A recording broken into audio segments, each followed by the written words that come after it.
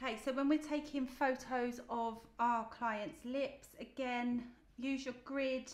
You want to zoom right in, get it in the center, try and get rid of the nose in the photo. Tap, take your photo. These are really nice as well from the side. If my client's got quite a bit of swelling, a little tip for you is to angle back even more than you normally would. And you can see when I angle back, it reduces the size of the top lip. You see if I'm this way, her top lip looks much bigger. Tilt it back, it looks much smaller. So it's a really good way of disguising swelling.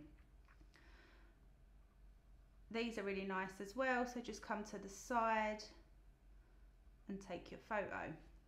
These are what I see a lot of, like this, or shots like this, where we're literally looking up our client's nostrils.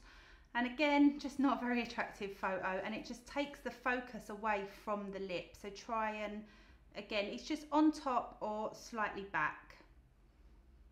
If my client's lips are really swollen and I don't get a very nice photo, what I normally would do is just do a little tonic soak on them just for 5–10 minutes, and then take my photos after that, because it will calm the skin and the swelling right down.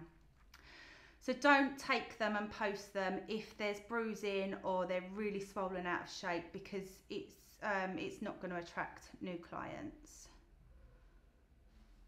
And then if you want to do kind of a further away one, again, just make sure your client's chin is up and it's not down, because you don't want to see a double chin.